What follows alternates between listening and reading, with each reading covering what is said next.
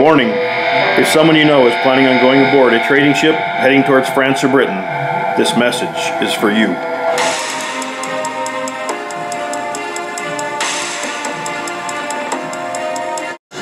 As the war between Great Britain and France raged on, us Americans are forced to start choosing sides between our biggest economic allies.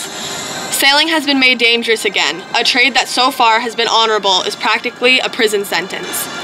When we say our sailors are being impressed, we mean our innocent sailors are illegally being forced to work on British and French fleets in a battle that is not theirs to fight.